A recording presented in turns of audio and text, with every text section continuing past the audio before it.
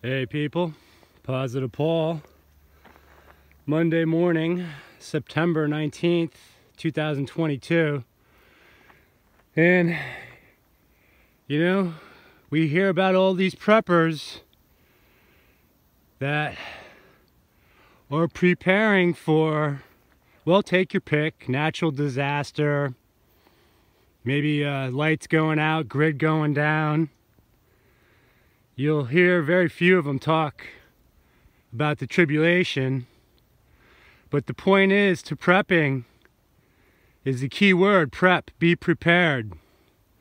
Now, obviously I'm in Mexico, and these good, God-fearing Mexican people are very close to their land. The ranchers, they wake up early, but the unfortunate thing is there are very few of these ranchers left that can produce food. This is a little field of cilantro, a very good plant. It's used for fish, seafood, because it removes toxins, mercury from the fish. But, this stuff takes time. Right here, this cilantro is about ready to be picked. And, it's like about a month or so to grow it. But that's just the plant.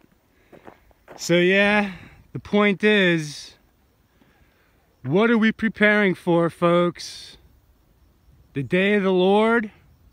Or just preparing for another day? Ignoring all the signs put before us, ignoring all these crazy people that keep talking about the evil in the world. But here we are, 2022, very few people even consider that things could shut down again permanently.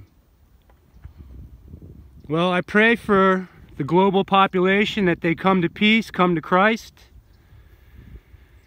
And the way you prepare is prepare your spiritual armor, because in the end, that's all you have.